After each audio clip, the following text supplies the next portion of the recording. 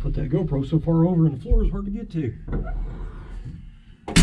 Well, it finally stopped raining. It's been raining for 2 days. The sun came out, starting to dry things out. I've got a ton of leaves in the driveway. I'm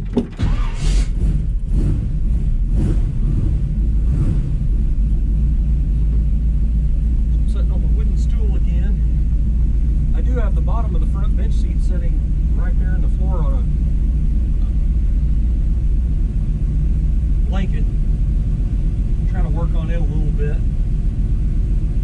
What I've done is I've got the car over pretty far in the garage to one side, so I got plenty of room to work on my seat over there so I don't bang into it with something. But I want to try to get the front seat, at least the bottom, done so I can bolt it in here and then have something to sit on besides a stool. So, you know, I got the front seat in it, I can start driving it around my housing addition a little bit and start working out some of the bugs and stuff.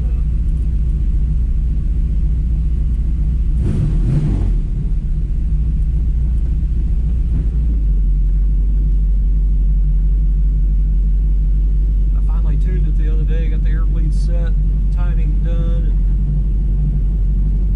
and idle's a little bit high, but I'll work on that later. So I want to pull it out here pretty far by the road, and then I'm going to blow out the garage because there's leaves all in it.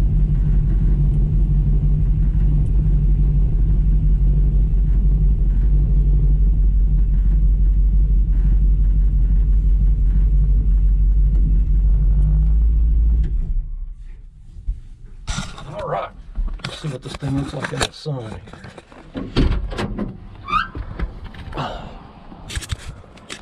Set up the GoPro here. Oh boy, look at the dust on it. So I've been wanting to get it out in the sun. Oh my gosh, there's a lot of dust on it actually. Golly. This is pretty much what it looks like in the sun.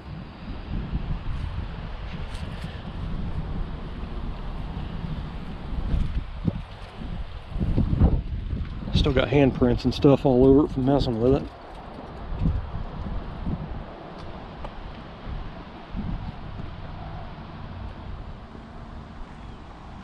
Man, look at the dust on that thing. Golly. I cleaned this thing up real good and put some carnauba wax on it. Missed a spot right there. I put carnauba wax on it. I missed some down there too. It's dark in my garage, man. I can barely see. I think I did that last Friday or Thursday, and this is Tuesday, so it's set all this time and gotten that dusty. You know, I got the rear splash aprons in. They're bolted in and done. I got quite a bit of little things done actually on it, so that's pretty cool. This is something I get asked about quite a bit, is what am I going to do in the rain if I get caught in the rain, because that people are afraid that rainwater is going to go right in the grill and go right in the throat of my engine, and I guess hydrolock my engine or something. I don't know. It's not going to get that much water, guys. But just in case, this is a K&N mesh cover that is designed to keep water and fine silt and all that kind of crap out. In the dirt bike world, back when I had dirt bikes, this was called a filter skin. K&N doesn't call it that, but this is a little elastic slip-on little cover that fits exactly that part number K&N. But I will have that under the seat in case I get caught in a monsoon or decide to take it underwater and, you know, drive it to the other side of the world underwater or something. I've actually been asked that probably, I don't know, 5 times, 6 times. What am I going to do if it rains? And it's funny because even though it's going to be pulling air out here, it's not like that pulls a ton of air. It's not going to be like a straw and sucking it in there. That water has to get all in that tube and then go up. No doubt it's going to get wet a little bit, but my square body is the same way. It has its factory cold air pipe coming over here to the side of the core support, and there's a round hole in the core support right there. So it's the same thing. But anyway, that's what it looks like outside. I'm loving it, man. It looks pretty good.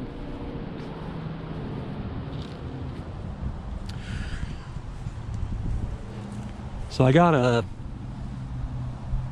quite a bit more little tedious stuff to do to the car, but hopefully I'll get it done here pretty soon. But I need to wipe that carnauba wax off there. Man, it looks good, I tell you. It looks really, really nice. I've got an old, one of them, what do they call it? California Dusters. And I got it out, I think Saturday or Sunday. And I tried to wipe the car down, but it's been in my cabinet for probably 15 years. Maybe longer than that, I don't even know. It doesn't have that paraffin wax or whatever they've got on that. It doesn't, I guess, don't have it on there anymore. So it won't pick up nothing, it just spreads it around. So I need to get a new one. I think that's good sitting out there.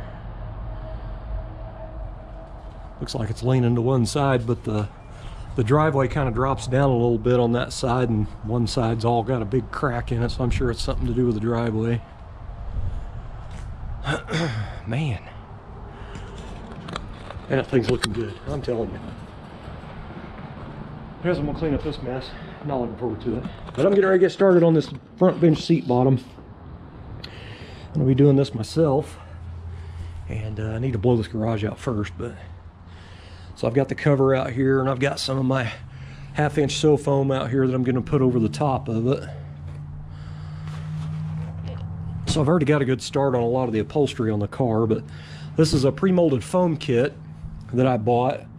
These are way overpriced in my opinion. These pre-molded foam kits for these Tri-5s is when I bought this, it was $259 for the front seat, $259 for the rear seat. I only bought the front. I've got big rolls of foam. I'm going to cut it out for the rear myself. But what I don't like about these front bitch seat foams is how choppy they are. This is hard on all these edges. Like this is bowed out and it's all hard. This is going to show through. So I'm going to go through here and grind all this and roll these edges, get all this crap off of here. I mean, look down that. See that ripply hard edge? This all needs to be sanded off. But after I get this glued down to the spring assembly, I'm going to wrap 1/2-inch sew foam around it all and then put the cover on it. This is a seat cover set that I got from Ciadella Interiors, and they have all the patterns to the original cars. And I called them and told them exactly what I wanted, which this is the original pattern cloth material from my car, reproduction of it. But instead of having the coral colored vinyl, I went with black Alante. Now Alante is a line, that's the name of the line. This is a leather simulant. This is vinyl, but it has the look and feel of leather. It is super soft and it's not super shiny. I don't like shiny vinyls. But anyway, this stuff stretches real easy, especially for a novice seat guy like myself. This is going to help me out quite a bit. I've had a few cars done with Alante, but they have many colors to choose from. But anyway, that's pretty much, I had her stitch the seat covers just like factory, just changed the material one color. The seat backs themselves have the factory 55 Bel Air little seam that goes down on this side and then back up for the other side.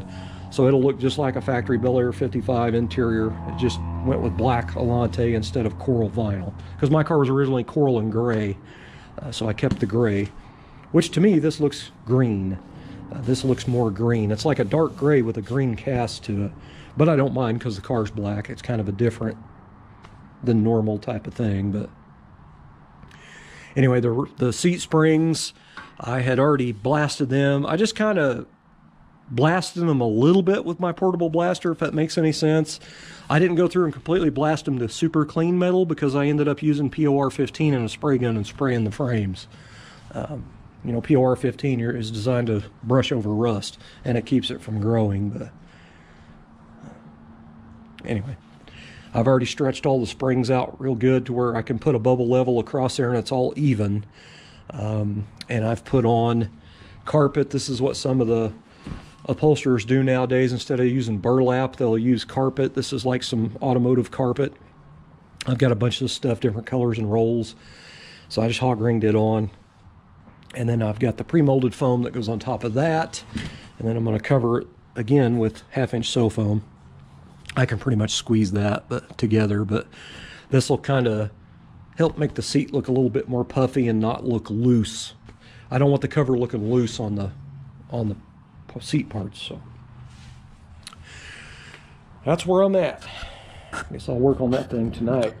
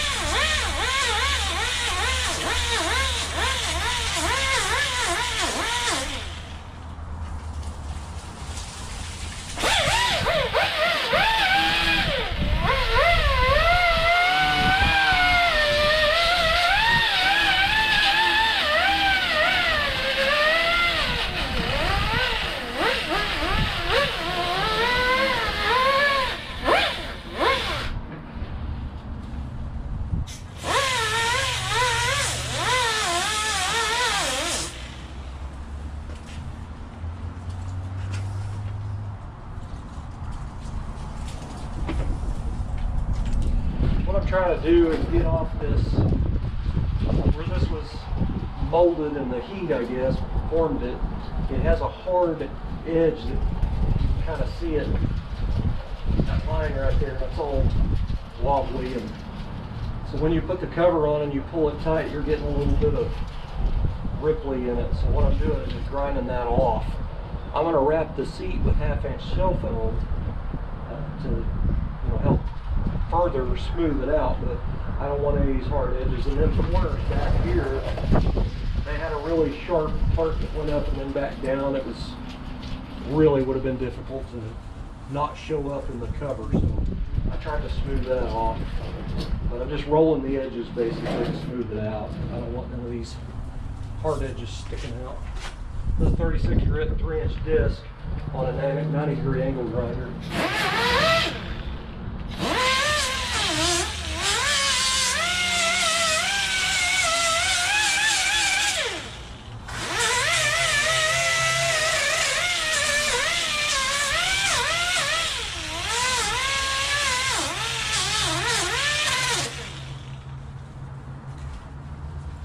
You probably can't see it in the camera, but when this rolls over like this and curves around, it kicks back out like it's a front spoiler or air dam on a car. So it's not going to fly, man.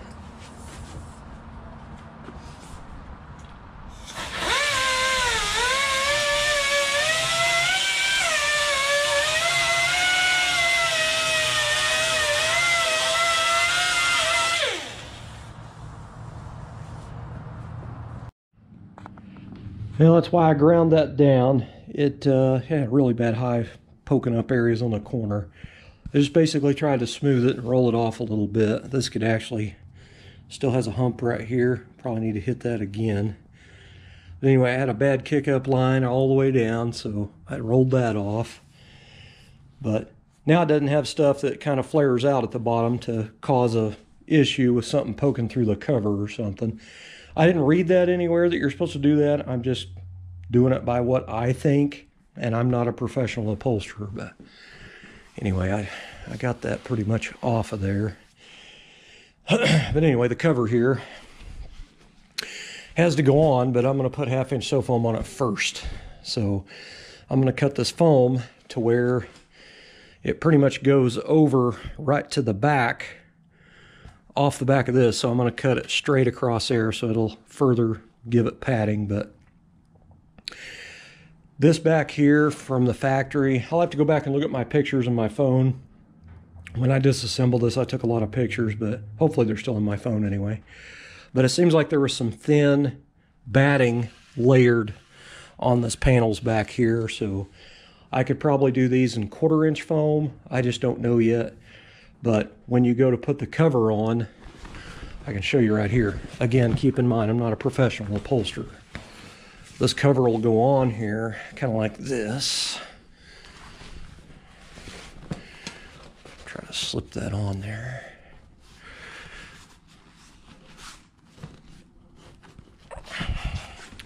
It goes on, you know, like that.